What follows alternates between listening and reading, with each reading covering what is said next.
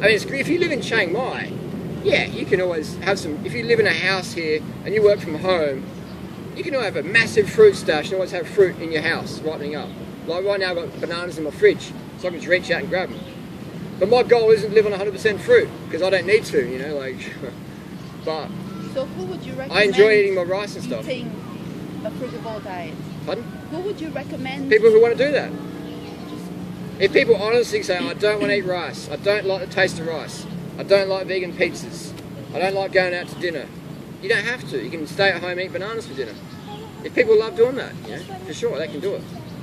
If they don't mind being so skinny and just living on fruit, that's fine as well. Fruit and vegetables, I mean. Yeah, fruit and veggies, yeah. Fruit and greens. Yeah.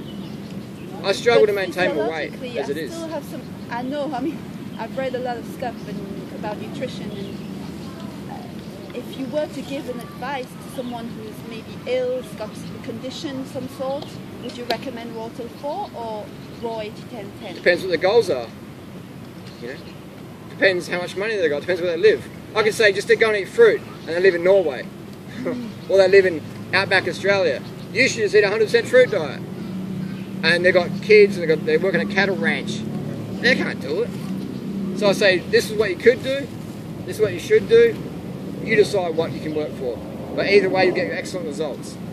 But what people do is they say, rice is poison, rice will, it's rubbish. Because you've got guys like Dr. McDougall or Neil Bernard or Caldwell Esselstyn that are reversing all these diseases on a starch diet. So, but it's a great questions you ask. That's what I love about these discussions. It really gets it out there. So that's a fantastic question.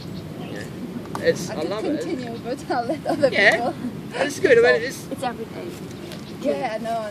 But I know. So it depends on what someone's goal is. You know, if someone wants to be like, yeah.